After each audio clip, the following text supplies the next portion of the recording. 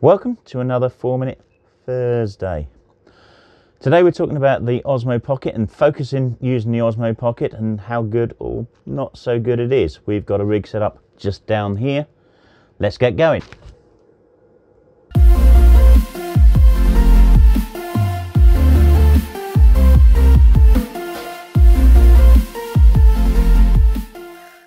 So what we're looking at here is a screen recording from my phone using Mimo. I've done it this way because there's no possible way of achieving this just by using the screen on the back of the Osmo Pocket. And for reference, the distances of the objects from the camera are shown. And interestingly, DJI say the minimum focus distance is 20 centimeters, but it's obviously better than that. So if I tap on the screen to select the mug, it comes into focus. And if I select the background, I can get that into focus as well.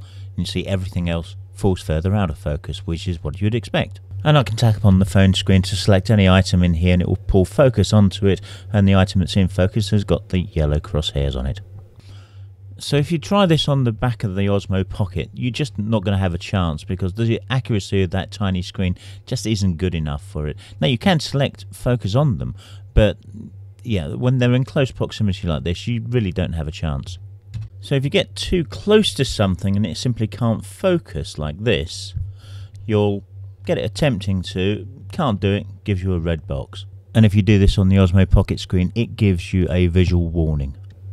So we've been using AFS, which you can see at the top of the screen as an indicator, and we can change that using Mimo's options.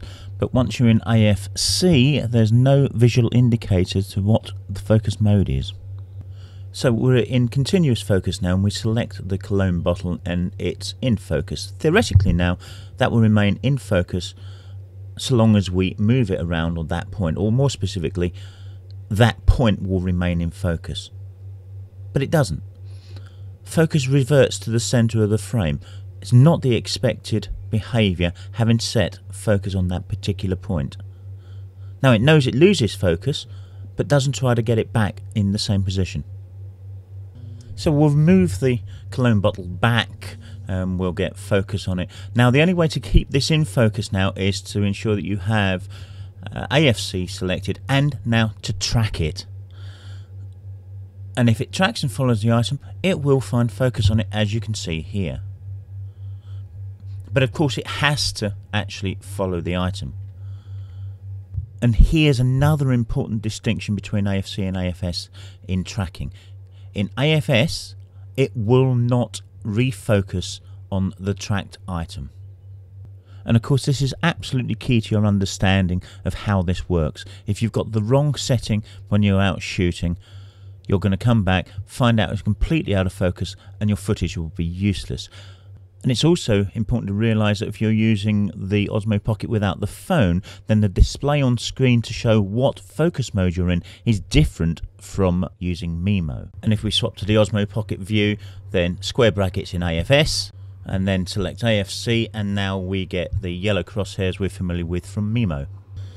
And so far we've been using static objects and perhaps a bit of movement of the object. And here we're moving the camera, and we've got good focus on the light.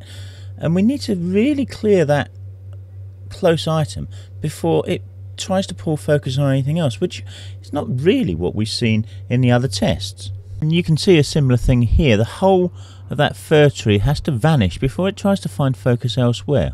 And here we see it struggle quite a bit.